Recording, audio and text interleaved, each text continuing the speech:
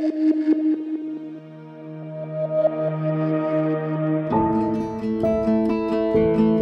have about 100 billion neurons in your brain. That's a lot. And so there's just no shortage of puzzles to keep us occupied.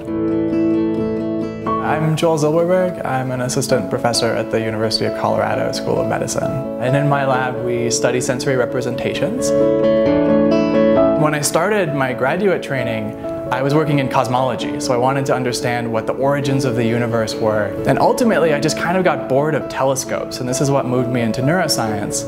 The neuroscience problem is one of understanding the internal universe, the one inside our brains, whereas the big physics quests are to understand the external universe. The typical experiments that neuroscientists do to understand visual representations is you'll show lots of pictures or movies to an animal, and while you do that, you record the activities of neurons in their brain.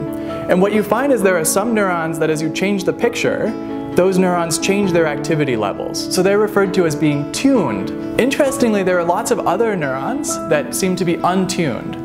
So they're still active, but as the picture changes, they just keep doing their thing, and they seem to ignore that picture altogether. Using data from the Allen Institute, I could look at the patterns of activity in visual cortex while the mouse looks at different stimuli, separate those neurons into the tuned ones and the untuned ones, and essentially confirm the main predictions of my theory work, which is that the untuned neurons really do contribute meaningfully. They're not junk, they're not just kind of there as filler, they're actually real meaningful players. The main vision in my lab, no pun intended, is to use our understanding of the brain's visual representations to help people that have visual deficits. And the most ambitious example of this that I can give is to try to make the Geordi LaForge visor from Star Trek.